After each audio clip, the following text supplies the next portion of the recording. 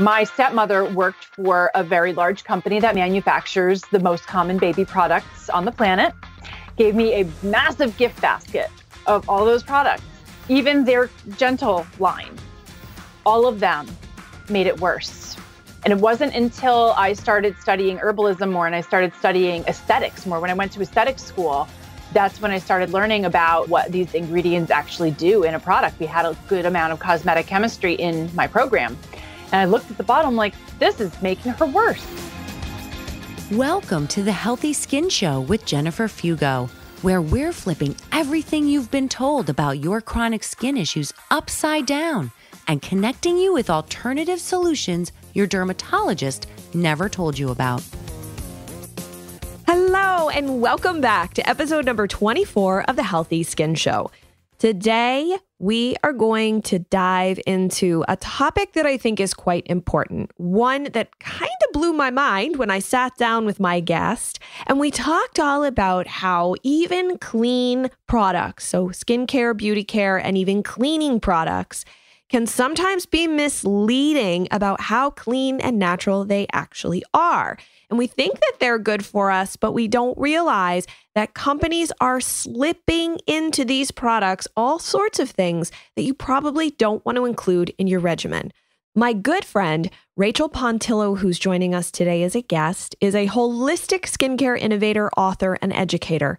She's the best-selling author of the book, Love Your Skin, Love Yourself, and co-author of The Sauce Code. She's a functional nutrition practitioner, a board-certified international health coach, licensed esthetician, and natural skincare formulator and educator. She's the president and co-founder of the Nutritional Aesthetics Alliance, the creator of the popular skincare and lifestyle healthy blog Holistically Hot, as well as the much-loved online course Create Your Skincare. She's an avid herbalist, skincare ingredient aficionado, and longtime learner. So let's dive into this conversation. So we were literally just talking about like ingredients, right? So we were having this whole side conversation, and now we're kind of diving in because I think it would be great for some listeners to know that, yes, there are these issues with ingredients that are inserted into formulas that, your skin's really upset. Let's just pretend, okay, so it's winter time. Your skin gets super dried out, really thin because you've been maybe using steroid creams, and it cracks all the time. Like I remember I went to Boston and my fingers, every joint cracked and it was super, super painful. And I'm running to the store going, oh my gosh, what can I get? And I see all these dry skin formulas, but they burn. They don't really help. They keep drying out. I'm applying and applying and applying, and it burns and it hurts and it's not really helping. So is it true that the stuff that you're going to find in the grocery store or at the pharmacy, is that, even though it says dry skin or, specific to eczema or what have you, is it really formulated to help those of us that have these really serious skin rash issues? What's interesting about it is that from an allopathic Western medicine perspective, which is see a symptom, find a drug to calm the symptom. So these medications, because most of them that you find at the drugstore or at the grocery store are medications, they'll have some type of corticosteroid inside of it, which is an FDA-approved anti-inflammatory, or they'll have some other anti-inflammatory in it. That active ingredient, which is typically a drug, if it says eczema, if it says that it heals or cures any type of skin condition or disease, it is typically going to be a drug. Otherwise, it's a cosmetic making an illegal drug claim, but that's kind of another conversation. So what you're saying is, because that's actually a good point. I didn't even know that. So basically, there's a difference when you're going for these creams, right? We're just looking at creams. So some are cosmetic, and some are medications. Are medications? Okay. Right. Okay. Yes. So cosmetics are products that, by definition, are intended to cleanse or improve the appearance of the skin. Improve the appearance of, right? And you could even, when it comes to like herbal cosmetics or herbal skincare or herbal remedies, you can support the function, support the organ or the function, which the organ is the skin, the function is the things the skin does. Support or improve the appearance of. You cannot say heal. You cannot say cures, prevents. Any of that language implies that the product actually alters the physiology. So alters the form or the function of the skin. And that is a drug or a health claim, which then must be FDA tested and approved. Now, that's not to say that there aren't a lot of cosmetic companies still making those types of claims. And what I can say about that is that the FDA is starting to crack down. They're starting to send out warning letters. And this is happening in the natural skincare and cosmetics world, as well as the larger, bigger conventional companies. They're starting to get letters. The FDA is starting to say, hey, if you're going to say that, you need to actually come through us and get that approved as a drug. So keep that in mind. And then there are cosmetics that do actually contain some drug ingredients. So colloidal oatmeal is a good example of a natural ingredient that is actually an FDA approved anti-inflammatory. Really? It is. Wow. Right. Zinc oxide is a natural ingredient that can be very soothing, but it's also an FDA approved sunscreen. So if you're using it in a product that mentions the word sun in any way, shape, or form, you have to go through FDA approval. But if you're using it just in another type of way, then you can still use it. But if you're making a claim that has to do with the health at all, changing the health, affecting the health, that requires FDA approval. And that is an expensive process. It is a lengthy process that if it's a small company, most small companies can't afford that. So these products, so you've got these two different categories, which we could find, you go to the grocery store or the pharmacy and you're like, oh, my skin's really dry. Let me try this. I read about it on a Facebook group and this really helped this one woman. I have to share my bias here, I guess. And it might be partially your fault because we've talked a lot before, guys, about this. Maybe. So it's not like this is my first conversation, but I want to make sure that, and the multiple conversations, because I really want to have Rachael back multiple times, that you understand that as I've talked more and more with Rachael about this and learned from her, that I don't feel that a lot of these formulations, which by the way are typically formulated by drug companies, like the things in the really fancy bottles, are not necessarily formulated to make us a better, essentially. So Rachael, what's your take on that? So when we're looking at a mass-produced product, which is what you're seeing at the grocery store or the drugstore, these are things that are made in giant labs with a lot of machines, people in lab coats, formulated usually based on studies that were done maybe 50 to 80 years ago on little animals, not on human beings in real life conditions. They are made with that active ingredient, which is that drug usually, but the rest of the product is usually water. There's probably an emollient of some kind, usually some sort of petroleum-based product, or which it would be a mineral oil or white petrolatum. That's going to be your kind of Vaseline kind of feel, where real thick and gloppy, you're putting it on. It's not letting anything in, so it's protective in that way, but it's also not letting anything out.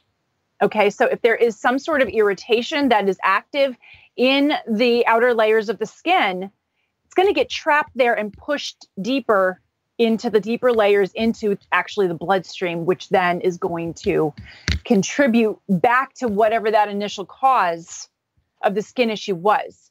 So you have active drug ingredients, you have water, that's primarily the number one ingredient. Now, I want to do a brief aside here. You're going to see an active ingredient box, or it might say drug fact, either active ingredients or drug facts. That's going to be in a separate little box on the package or on the bottle.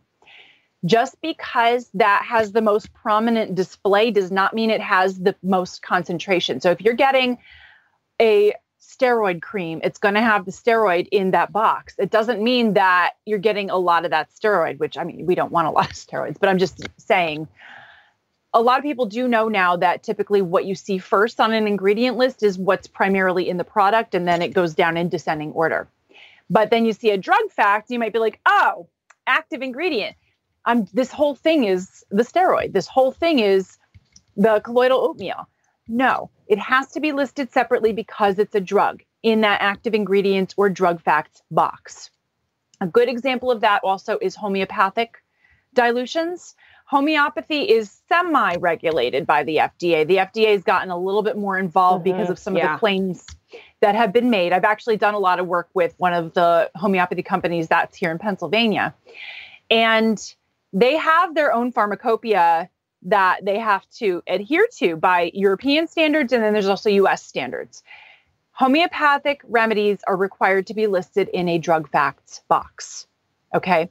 But homeopathy by definition is extremely diluted to the point where there's like no physical component of the actual ingredient left. It's all energetic. Okay. So this is really plant energy medicine that has been put into something. And I'm not going to debate the efficacy of that because there are some people who are hardcore against it. There are other people who claims it saved their life. I say, you do you, whatever works for you. But if you see something, because some of the drugstores do sell homeopathic products, if you do see something that has in a drug facts box, homeopathic things, but there's going to be a whole bunch of Latin plant names, and then it's going to say 3X or 10X or 10C, or that's the dilution.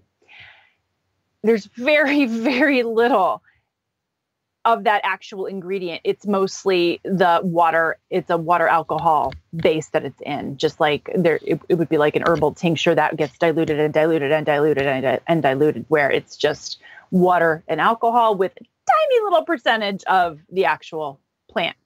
So that's almost nothing of that plant, but it appears prominently because that's how it has to be listed on the label. Then look at the inactive ingredients. That's when you're going to see water. That's the number one ingredient. And that tells you that that's primarily what's in it. Anytime you have water in a product, there has to be a preservative. Now, a lot of the preservatives on the market are irritant to the skin. Well, I was going to say even water itself is too high of a pH for the skin because it would burn my hand. Like, I got afraid to wash my hands. It was funny, like, to even think about getting my hands dirty because I couldn't even wash them. Just water alone burned horribly. Yeah, so, it does. All right, so we've got water, and then we have preservatives, and then we have alcohol. We have alcohol, and then we have an emollient, which is pushing all of this irritation deeper into the skin and not letting the skin purge it out. Like, okay, drug suppresses symptom. That makes sense. Put in bottle. Water makes product spreadable, makes it also cheap. Put in bottle. Emollient technically adds protective layer to skin, is cheap. Put in bottle. Now we have preservative. Put in bottle. That's what it's designed for. Does it on paper address the symptom? Does it suppress the symptom? Probably. Is it cheap for the company to make? Yes.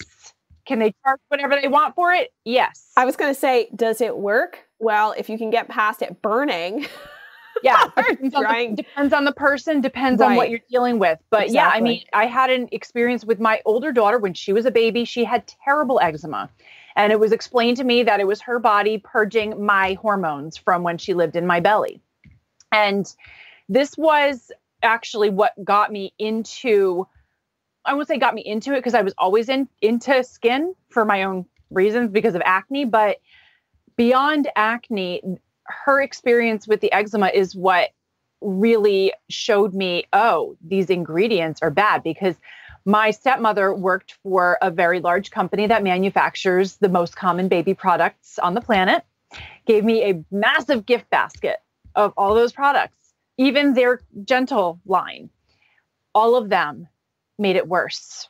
And it wasn't until I started studying herbalism more and I started studying aesthetics more, when I went to aesthetics school, that's when I started learning about what these ingredients actually do in a product. We had a good amount of cosmetic chemistry in my program.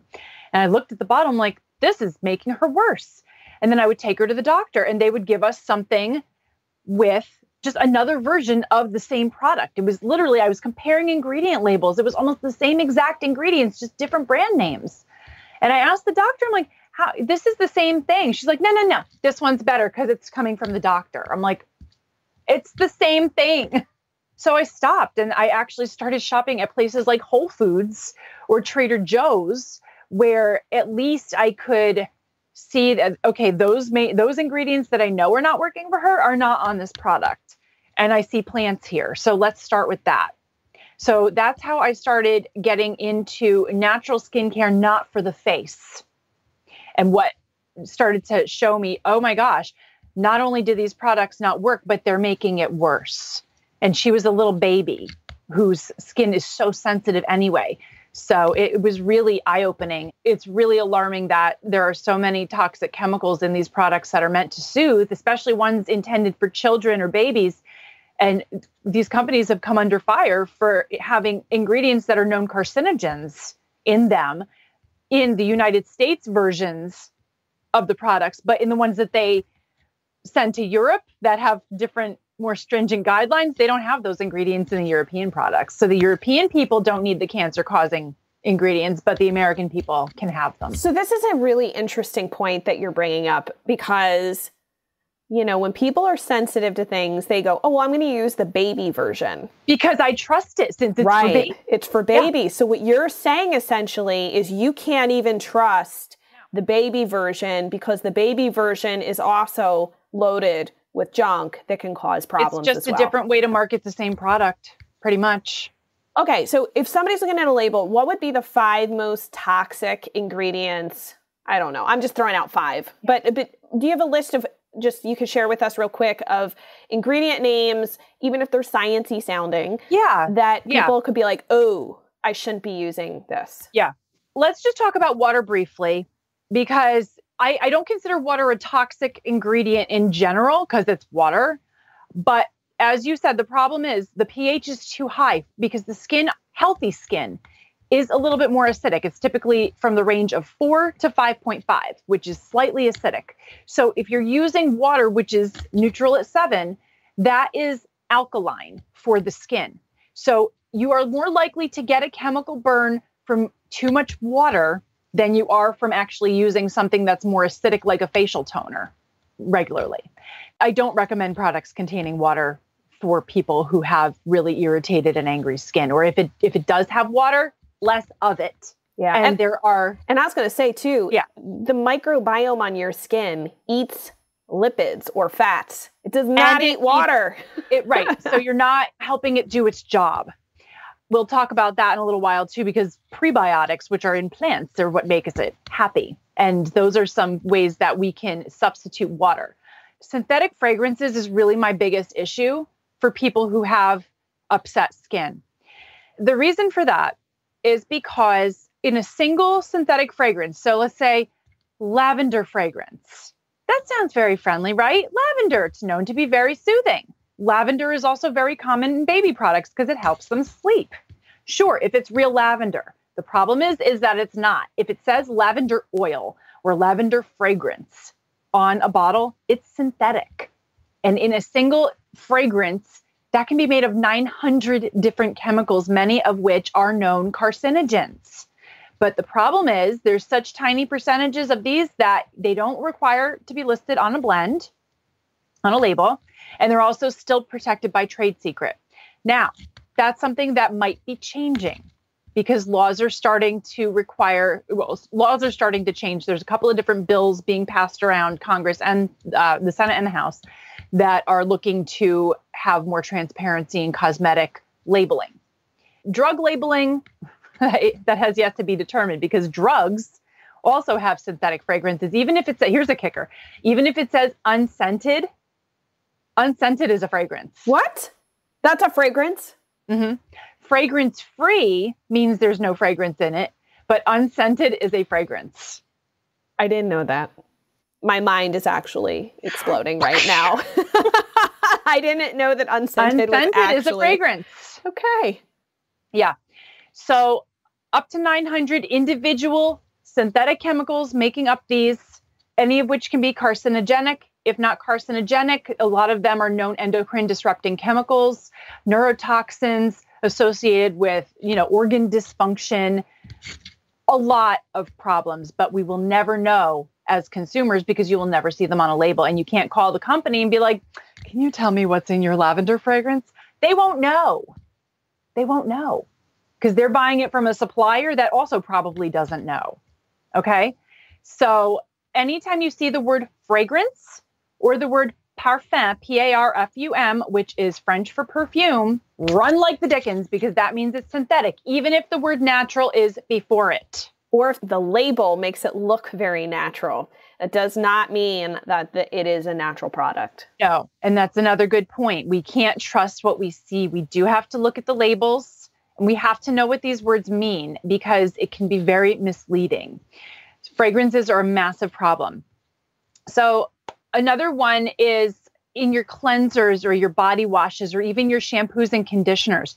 Sodium lauryl sulfate, sodium laureth sulfate, ammonium lauryl sulfate, ammonium laureth sulfate, SLS, SLES, or ALS, ALES.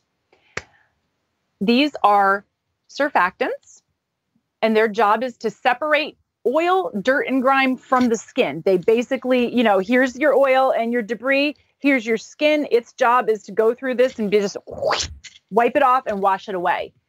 What that does, it disrupts the microbiome.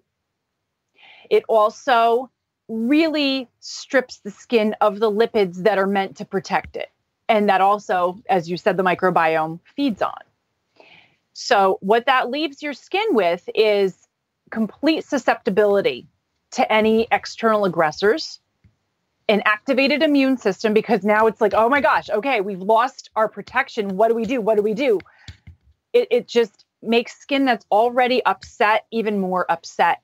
And it drives me nuts. I was actually just at a spa show. I was looking at this. There was a vendor there that their products are supposed to be for people with sensitive, irritated skin.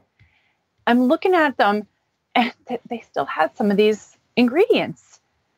I'm like, are you kidding me? Are you kidding me? So those 2 to 4, they're in the same family. They're coconut-derived surfactants for the most part. They're starting to even change the labeling to say something like coconut-derived surfactant. Cocoa sulfate is another one.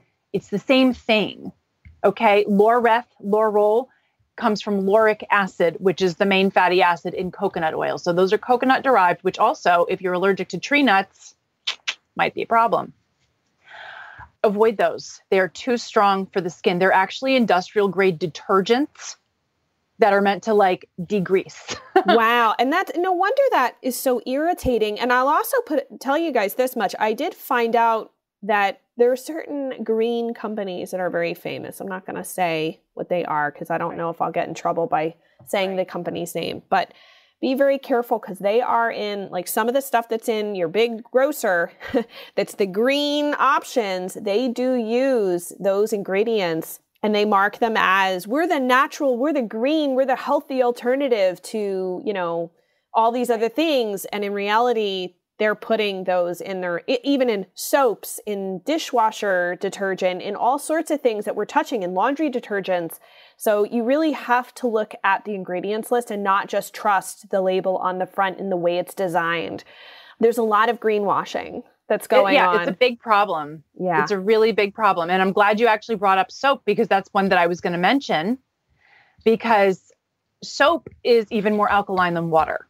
It might have stuff in it that might be a soothing thing. I'm sure you've seen certain soap companies that are even for the most gentle skin because it has moisturizer in it. No, soaps are actually made with fats, which are moisturizers, right? The saponification process, it takes an alkali, usually lye, and then it takes a fat, you put them together, you agitate them, turns into soap. It's still very alkaline. It's not going to be as alkaline as the lye, which is all the way at the top of the pH scale, but it's much harder to control the pH because it really depends on what's happening in that process and what ingredients are used. Some soaps are a little bit lower in pH if they're intended for facial use. I actually make soap myself. I know how to adjust that. But the soaps that you're finding at the store that are mass produced, that are gentle for the skin, they're not. So I would say avoid soap. Even in the natural products and cleansers, you might see Castile soap. I love Castile soap for some people, not for people who have irritated or dry skin. We got to talk about preservatives. There's a lot of formaldehyde releasing preservatives that are still on the market. They have several names. I can't pronounce most of them, but they're bad. Parabens are still on the market. I don't want to get into a lengthy paraben discussion because it is a lengthy discussion. But what I can say is that methylparaben, butylparaben, propylparaben, isobutylparaben, all of these started coming into light as being bad in 2004 when a study came out that found parabens in breast cancer tumors and linked it to a deodorant that was used containing it.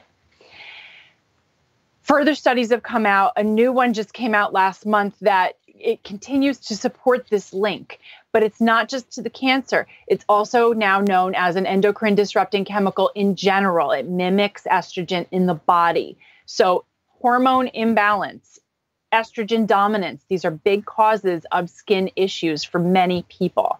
Including men, by the way. Including men, not just women. Absolutely. Men can be estrogen dominant and they can also throw off the testosterone production. If the products contain parabens, that is something that can contribute. And a lot of companies do still use them because they are very cheap. They are very easy to manufacture with. You can use a very small amount, but the problem is that it doesn't leave the body soon enough before more comes in. Another ingredient that I want to discuss in the preservative world is phenoxyethanol. And this is one that I might get in a little bit of trouble for because a lot of the natural companies that have moved away from parabens have replaced it with phenoxyethanol. Now, phenoxyethanol on its own is kind of known as a skin and eye irritant. I can't really use products that have it. A lot of products still do have it. Like I can use hair products that have it because I wash it off, but I can't use like eye makeup that has it. A lot of the eye makeup has it. It is used at a slightly lower percentage than some of the other preservatives on the market that are used in natural products. It's not allowed to be used in organic products. So a product cannot have that preservative and call itself organic. It's not allowed, but it's irritant. Now, here's what's funny about that. Like, yes, it's still used by a lot of natural companies, and they claim it's safer than the parabens, maybe in terms of the endocrine disrupting risk, but it's also known for other problems associated with organ toxicity in addition to the skin and eye irritation. There is a natural version, a bioidentical version called phenylethyl alcohol. The synthetic one is phenoxyethanol. Then the bioidentical is phenylethyl alcohol. And this is a byproduct of the process used to make rose absolute, which is a natural rose type essential oil that is used primarily in fragrances. You don't see absolutes used therapeutically very much. You see more steam distilled or CO2 extracted used that way. Absolutes are primarily used for fragrances. Now it is from roses. So the nature identical version of that is a copy, nature identical, bioidentical of the compound that's extracted from the roses. It will still smell like roses. And it's a common fragrance fixative, even in natural perfumes.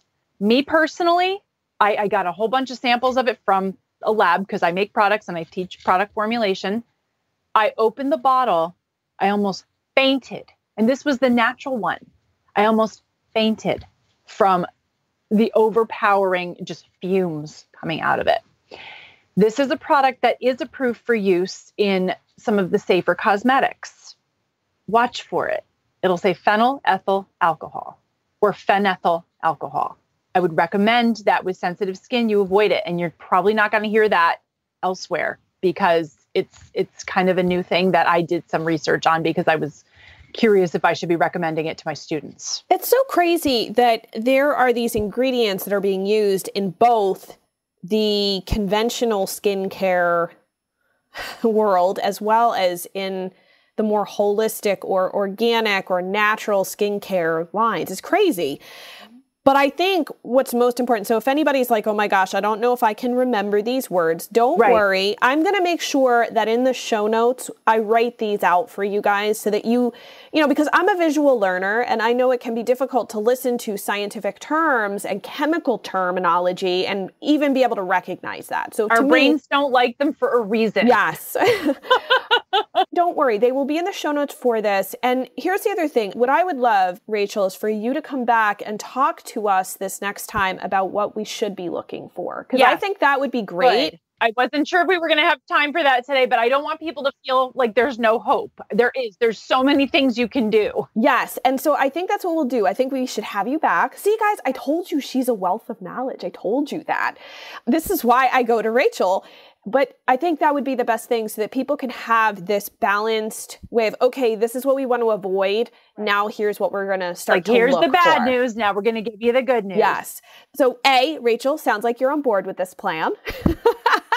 And I just want to make sure everybody can find you so they can visit you. Now, first of all, you've got a really cool free DIY skincare course that they can check out. So if somebody's like freaking out, like, oh my gosh, I've got to throw everything out, they can go check out your boutique skincare basics, and you're going to start teaching them how to make some stuff at home. Absolutely. Very simply. Really simple. And I'm going to teach you how to choose ingredients that are customized for your skin. There's a lot of DIY recipes online that are just like bad because they're not necessarily appropriate for the majority of the people who might be reading them. Because most people who are looking for DIY skincare online are people who haven't found something in a store because they usually have some sort of a condition. So a lot of the stuff that you'll see is not for people who have irritated skin or who have acne or who have eczema. So if you have something that's going on, you're going to get a little chart in this course that is going to help you choose the right ingredients for yourself. Cool. So I will put a link to that in the show notes. And then you can find Rachael over at... So it's just Rachael with an A, Rachael, Pontillo.com.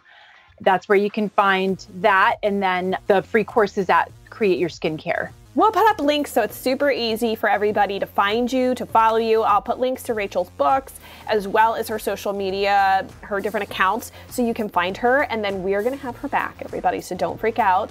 Stay tuned for another episode. Thank you, Rachael, for joining us. I appreciate it. Thank you for having me. It was awesome.